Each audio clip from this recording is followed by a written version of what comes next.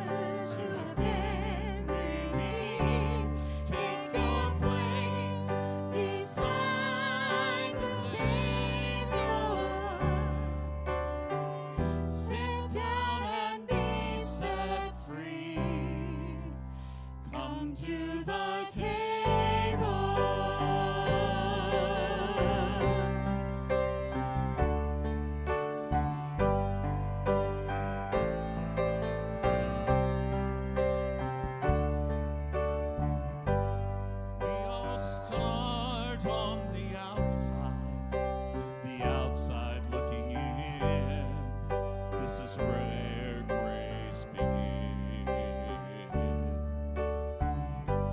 We were hungry, we were thirsty, with nothing left to give. Oh, the shape that we were in. And just when all hope seemed lost, love opened the door for us. He said, come to the table. Come join the sinners who have been redeemed. Take your place beside the Savior. Sit down and be set free. Come to the table.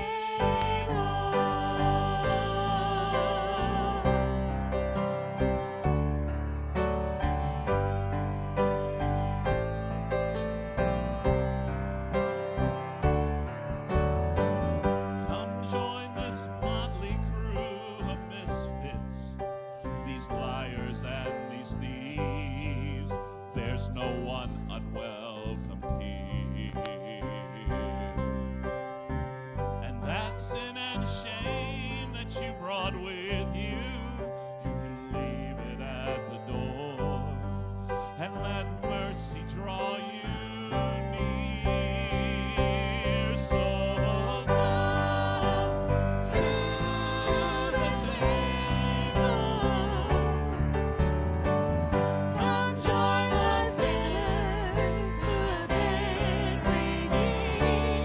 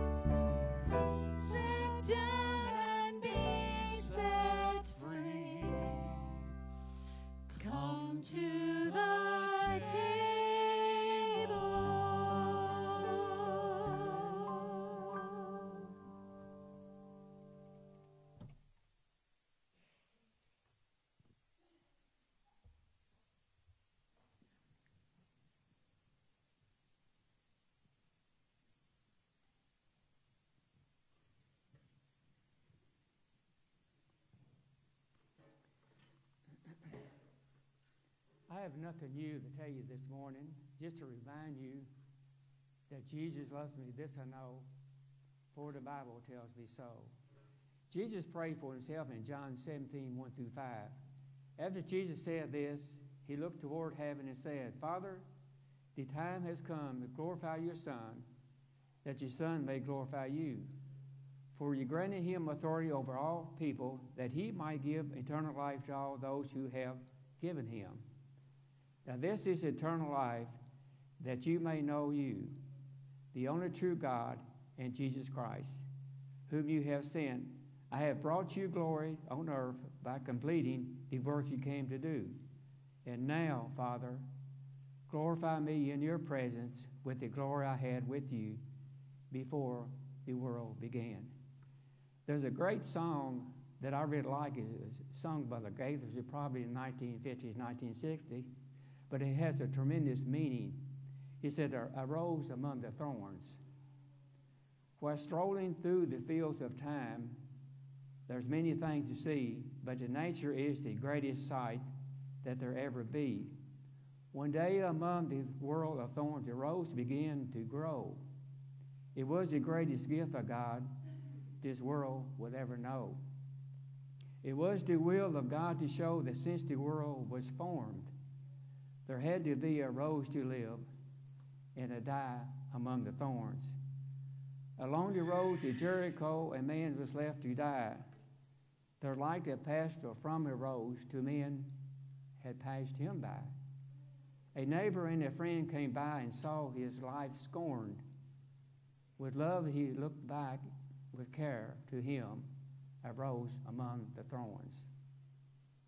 One day among the world of thorns, a rose began to grow. It was the greatest gift of God this world will ever know.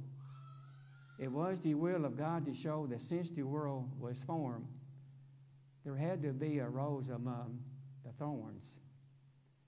2,000 years will soon be gone since God looks down in love. There in Bethlehem, a rose began to bud. It lived to blossom until one day was crushed with awesome frost, and then with love from God above was moved to higher ground. One day among the world of thorns, a rose began to grow. It was the greatest gift of God this world will ever know.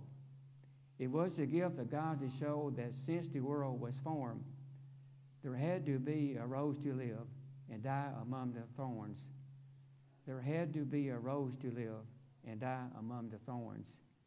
Then in Jesus' sentence to be crucified in John 19, 1 through 6. Then Pilate took Jesus and had him flogged. The soldier twisted together a crown of thorns and put it on his head.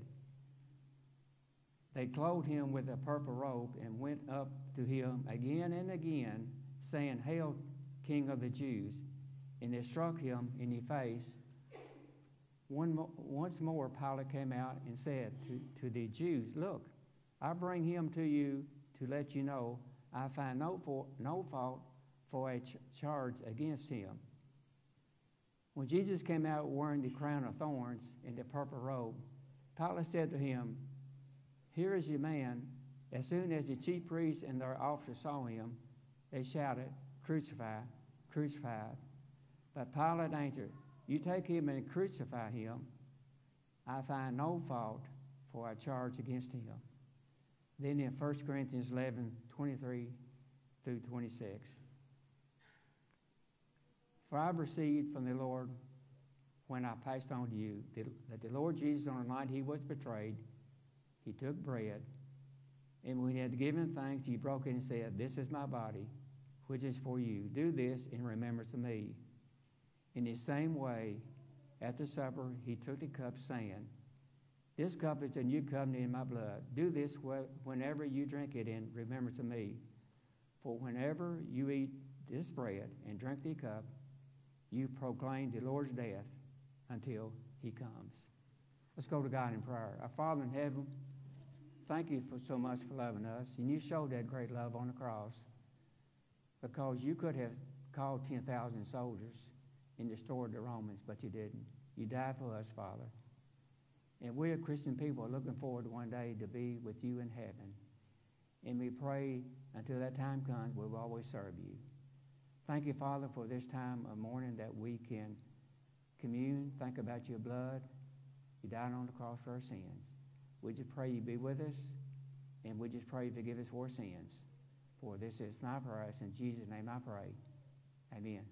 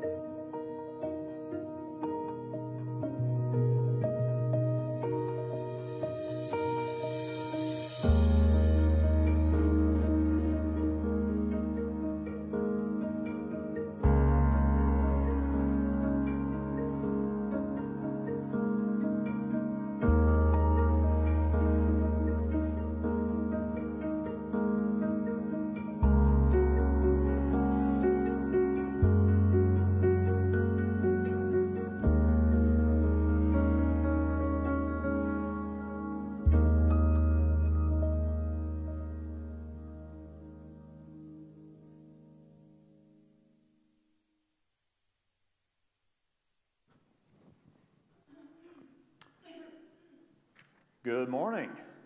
It's good to see everybody here. I want to welcome all of those who are here in person, as well as those of you that are watching online. We are glad, as always, for you to join us as well, and that we can share together in this moment today as we are in this time of worship.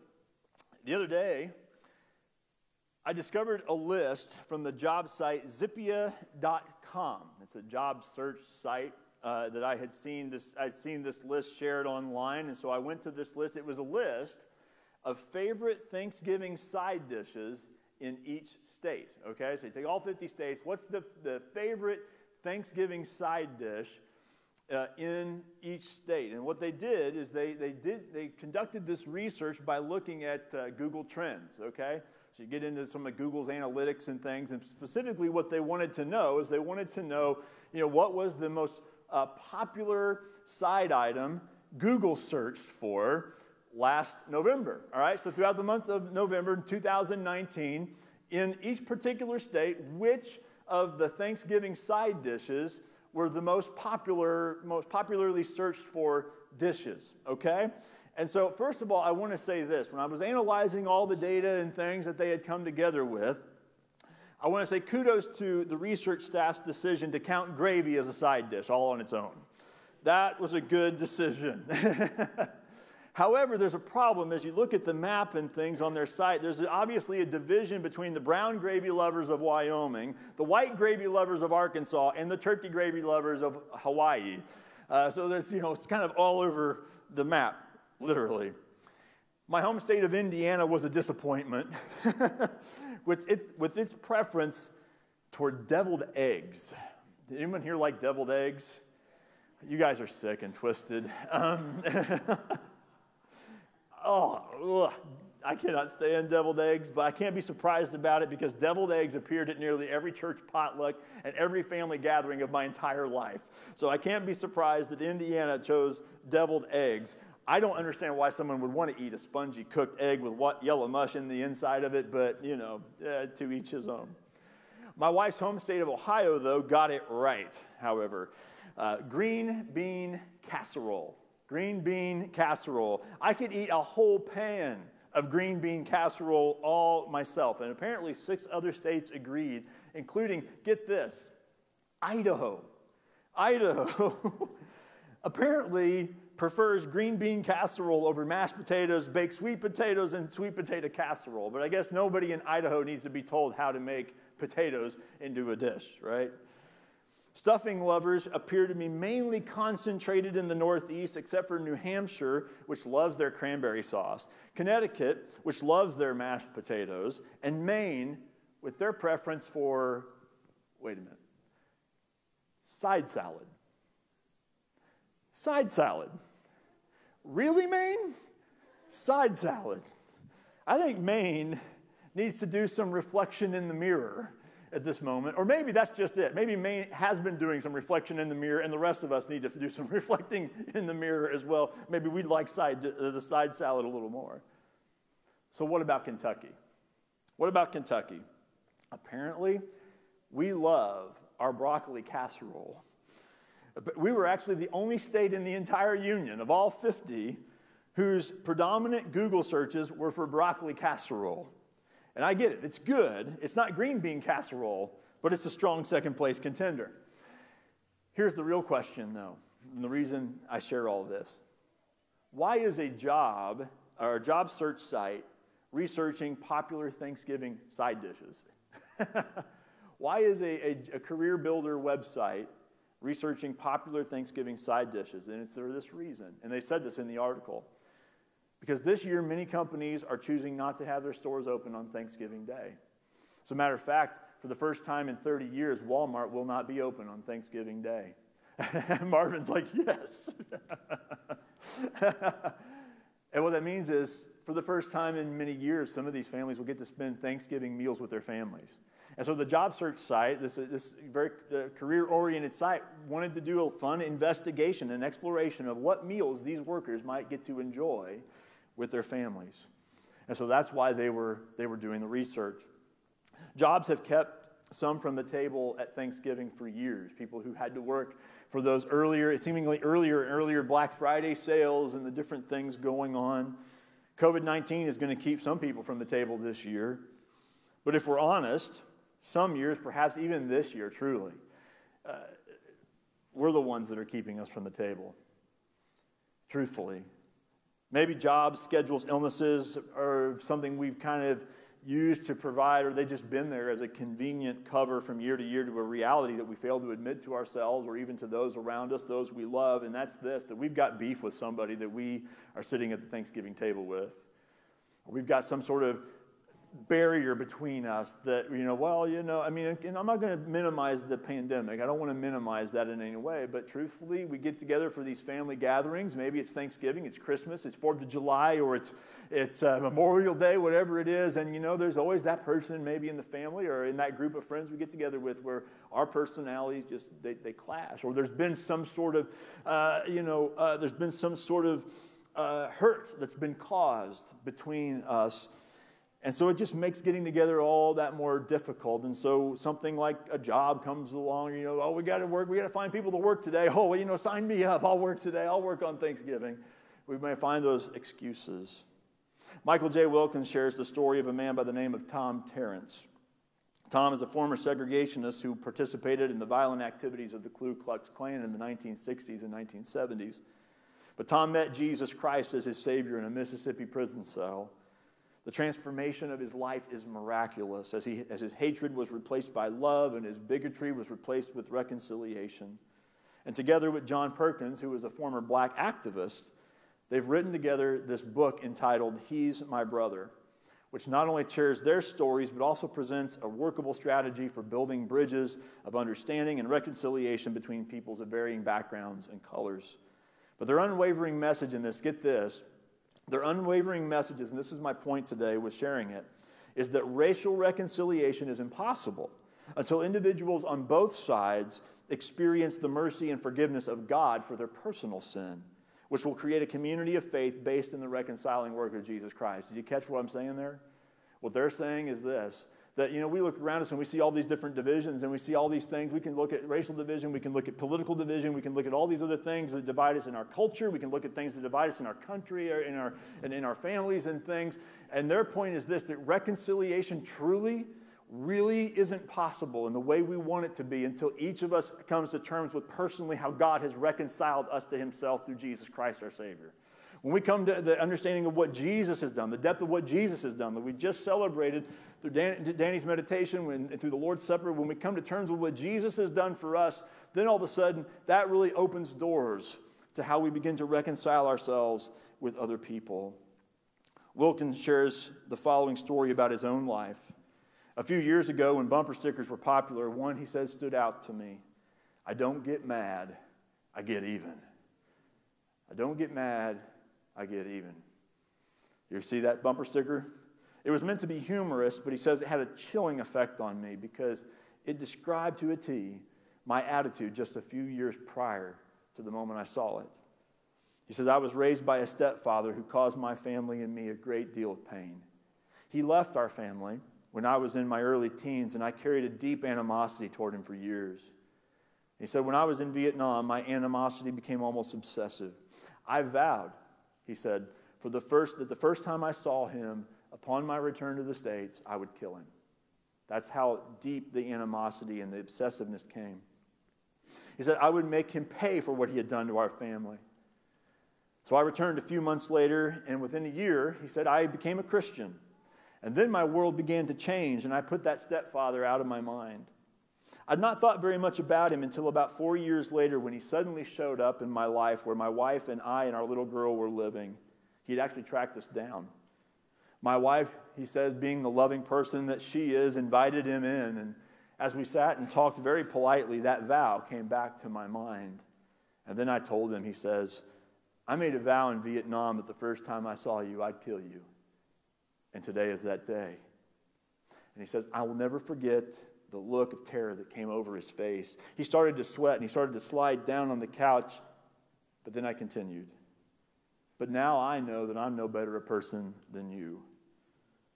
I will not allow you to hurt my family again. So don't think that this is made out of weakness. Rather, I forgive you because I have been forgiven. He said, I was probably as shocked as he was. I had not thought about saying those words of forgiveness, but they came easily. I was deeply aware of the mercy and forgiveness that God had extended to me.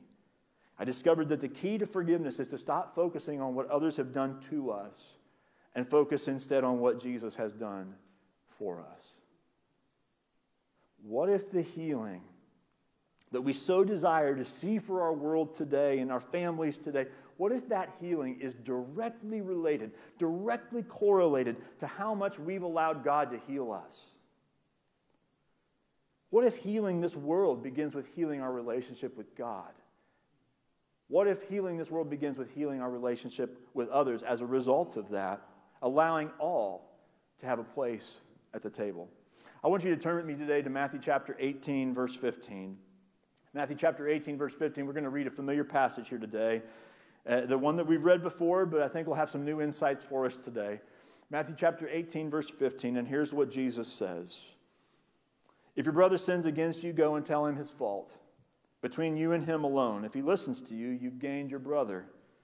But if he does not listen, take one or two others along with you, that every charge may be established by the evidence of 2 or 3 witnesses.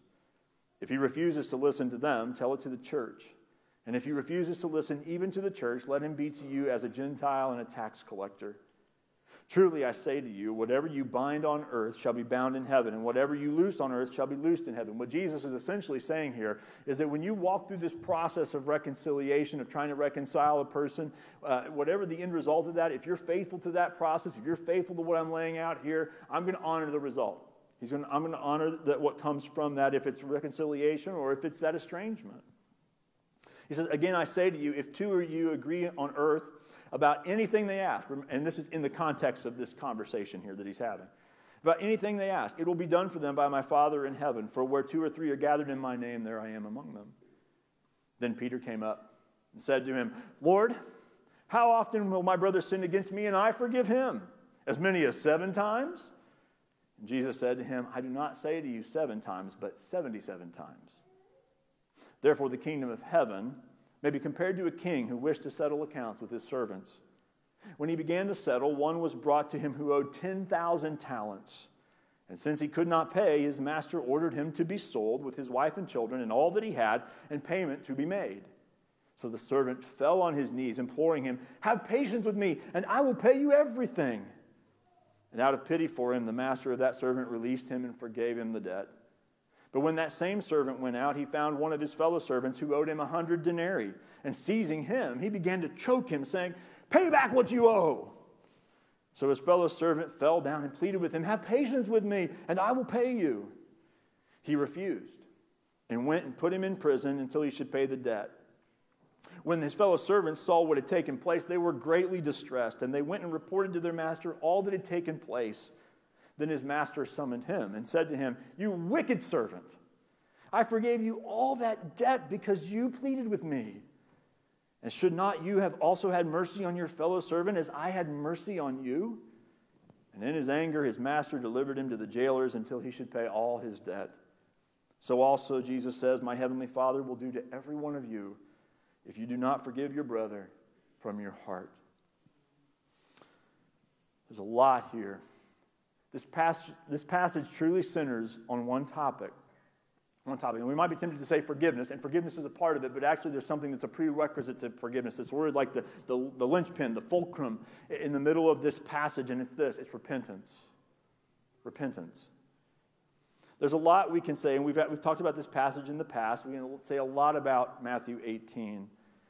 But there are two particular basic points that we really need to drill home today on the topic of, kind of coming back and bringing reconciliation, coming back to the table together.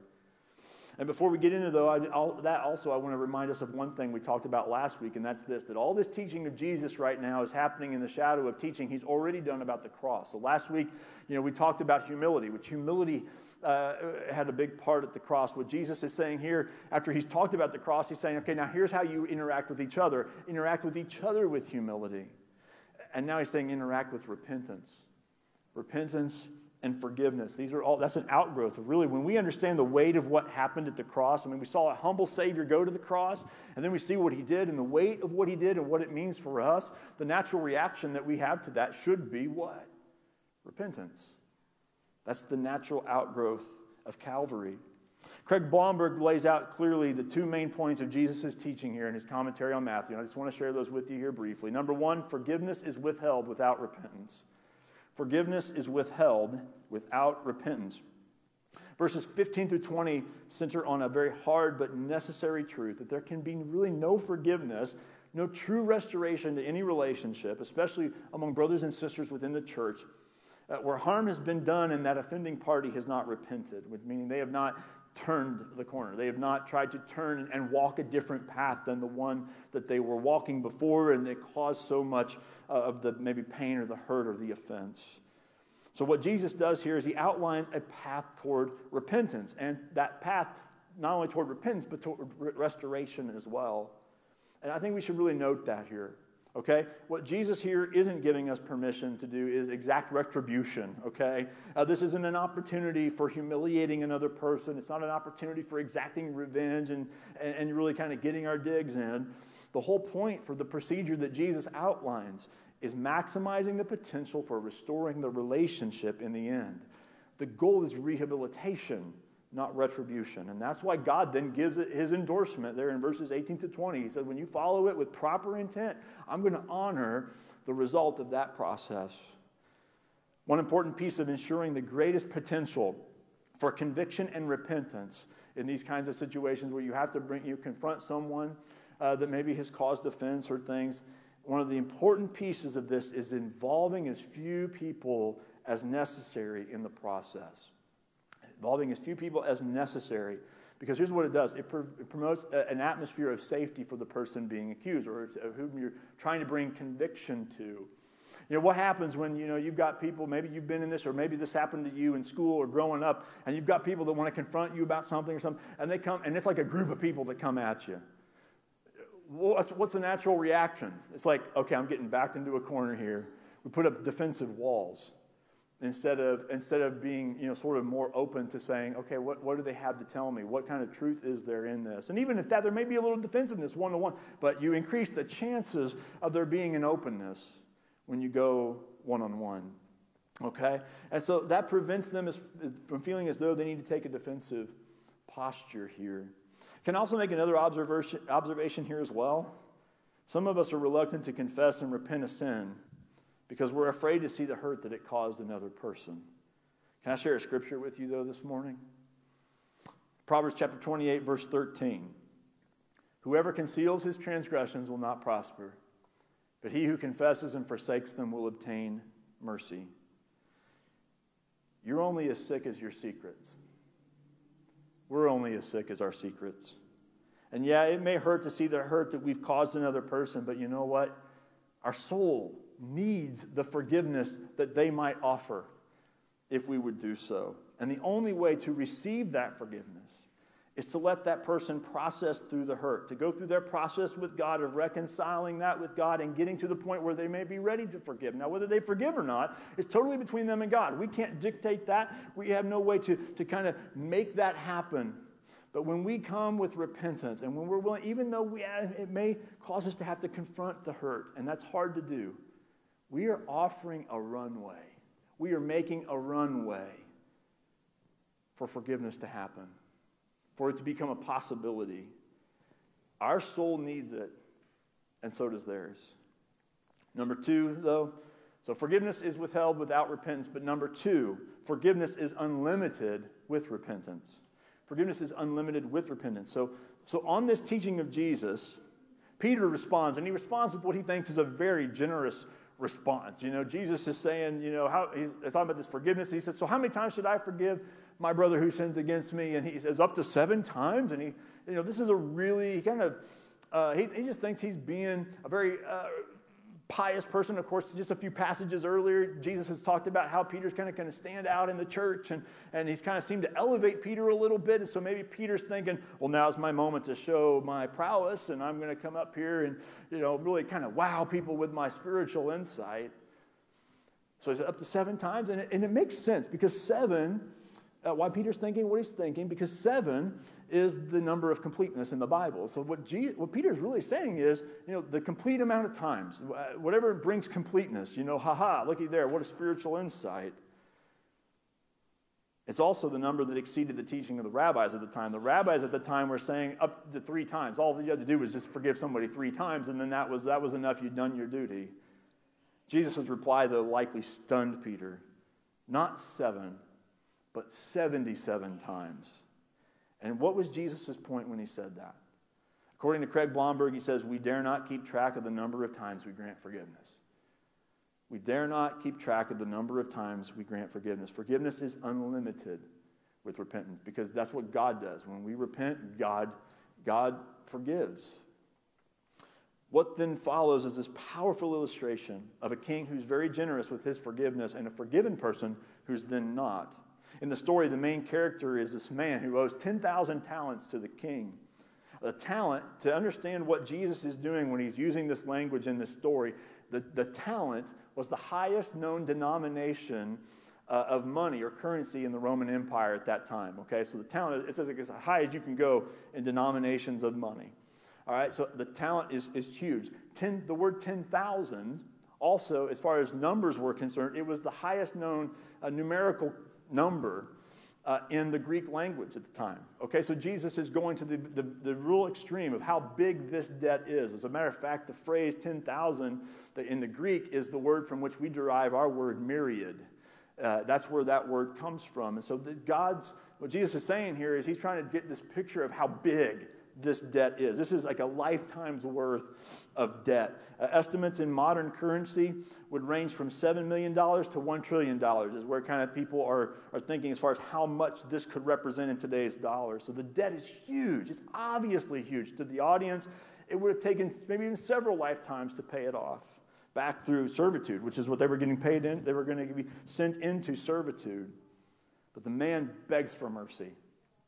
He repents, as we talked about just a minute ago, and the king, who's moved by the heartfelt pleas of this man, completely forgives the debt. He says, I cannot I cannot allow this family to go and to live the rest of their lives in servitude. He says, I've got to do something. I'm going to release them from this burden. And so he says, I'm just going to forgive the debt. It's huge. It is just pure grace. Pure grace. So the man receives this great gift, and he walks outside the room and the throne room. And after he gets outside the throne room, he runs into one of his fellow servants who owes him 100 denarii. A denarii was a day's wage. So what this man owed, 100 denarii, was 100 days' wages. It wasn't anything to laugh at. But in comparison to what this man just got forgiven himself, it is a paltry amount of money. I mean, it's just like the ratio here is like 6,000 to 1 or 1 million to 1 by comparison. So it's just no comparison at all. And what was his response? He chokes the man. The man who utters almost the exact same words that he himself had uttered to the king. He chokes him and demands repayment. The word here for he refused literally means that he was not willing. He made a willful decision to not do what the king had done for him. A conscious choice to harden his heart. And when the king finds out that the man refused to extend the same grace that had been given to him, he's furious. And he orders the man to essentially serve that life sentence in the end anyway. Blomberg concludes this way. He says the point of the parable is simple. God's grace is boundless. Spurning that grace is absurd. And the fate of the unforgiving is frightful. D.A. Carson, in his commentary on Matthew, stated this. He says, Jesus sees no incongruity in the actions of a heavenly Father who forgives so bountifully and punishes so ruthlessly, and neither should we. Indeed, it is precisely because he is a God of such compassion and mercy that he cannot possibly accept as his those devoid of compassion and mercy. Every time there is repentance, our forgiveness, folks, should be as abundant as God's is to us. Every time there is repentance from someone in our lives, our forgiveness should be as abundant and plentiful as God's forgiveness is toward us. Here's our big point today, and we're going to close. Unlock a limitless feast for yourself and for others at God's table through repentance.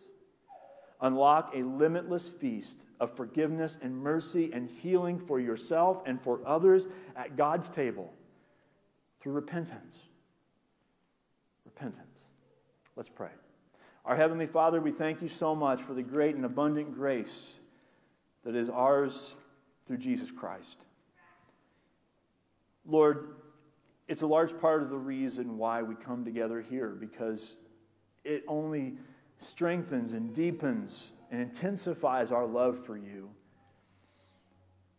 At the same time, Lord, it's so easy for us to be short-sighted and to see what we receive and neglect what we're to give. Lord, there's an inconsistency there. An inconsistency that you're wanting to shine a spotlight on today. Not so that there can be judgment in the end, although certainly there can be for that.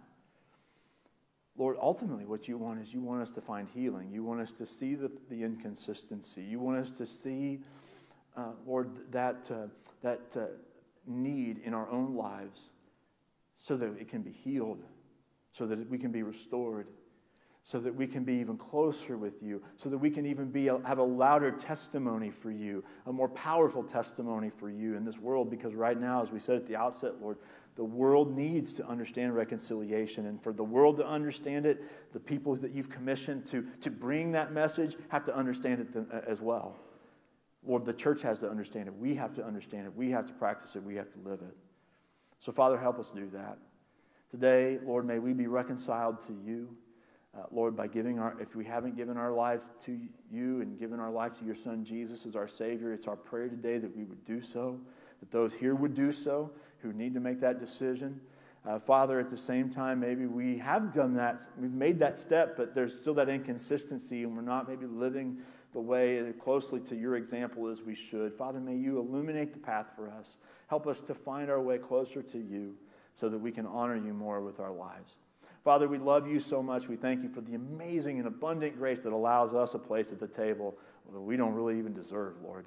We love you and we pray this in Jesus' name. Amen. Today, If you're here and you have a decision to make, we want to encourage you to stay in your seat after the service, and someone will follow up with you. One of our staff or leadership will follow up with you about that decision. If you're online watching with us today and you have a decision you'd like to make, you want to know more about getting a relationship with Jesus Christ, we encourage you to reach out to us through a private message on the Facebook page, or just to send a message to us at office@nschristianchurch.org, and we'd love to follow up with you this week as well. With that, though, let's go ahead and stand together and let's sing our song of decision as we begin to close our service today.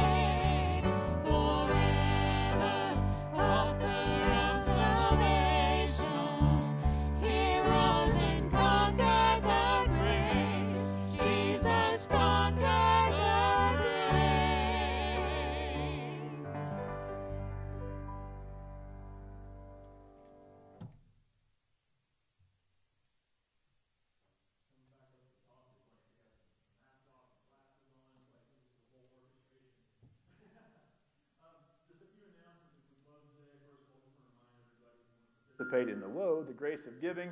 We encourage you to give. There's the boxes at the back of the room for those of you that are here in person. And, of course, God has been honoring your gifts. You know, there's so many opportunities we had through all of this to really give and be a blessing to others. That's really what's been amazing, I think, throughout this whole time. And so God is using everything we give, our time, our resources, and things to honor Him.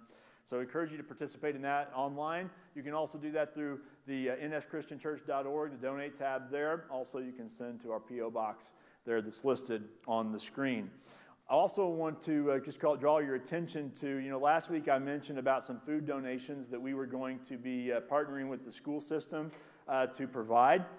And our ladies ministry is actually coordinating that. We've got a 2 or 3 meals there that they're going to provide to some families in need through the Scott County High School. And so that is going on. I appreciate the Wings ministry stepping up to do that.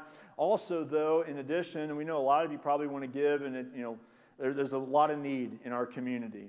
And so one of the things we're also doing is we're going to try to help Amen House with the food baskets that they are trying to put together. Their goal is to actually get 100 more of those than what they currently have supplies for. There's the items they need are listed on the screen. There's also some signage, I think, that lists that out in the foyer as well. Nick's Notes, I had that in Nick's Notes as well, and you can go to Amen House's Facebook page, and they've got the list there for you to look at. But what we encourage people to do, if you would, to give what you can. If you can bring those donations in here by next Sunday, We've got the rack sitting out in the foyer now, actually, and you can just put them on that shelf, and we'll get those food donations to Amen House so that they can get those baskets put together in time for Thanksgiving. And so we encourage you to bring those items. The only thing they said that they don't need is they don't need cornbread. Of the things that they listed originally on to people that were following them on Facebook, they've got like thousands of baskets worth of cornbread. So maybe cornbread should be on the top of the sides in Kentucky this year. I don't know, but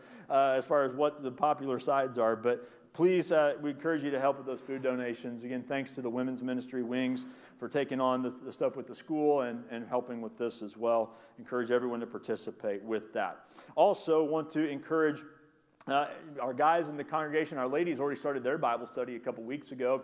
But Alan Luzier is starting a men's small group this coming Tuesday. It's meeting every other week, starting this Tuesday, November 17th, 7:30 p.m. here at the church. They'll be observing social distancing. It'll be a safe place to be, but they'll be meeting here at the church building coming this Tuesday evening at 7:30. So encourage you. Alan's actually in the back there, wearing the green shirt there. So if you want to ask him about that, guys, feel free to ask him about that. I'm sure he would love to tell you about what's going on there. Appreciate his work, and Rebecca's with the ladies group getting those things together.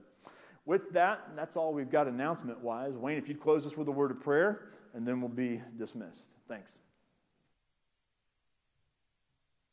Father, we, I don't think ever fully realize the grace and the love that you have shown for us in the sending of your Son, Jesus Christ. And Father, we need to take to heart the message that Jesus gave us in the passage in Matthew this week. Forgiveness. But coupled along with that is our own repentance. So Father, help us to work through both of those as we head out into this week, and to love people with the love that Jesus has for all of us. We pray these things in Jesus' name. Amen. If you would, please be seated, and you'll be dismissed by pews.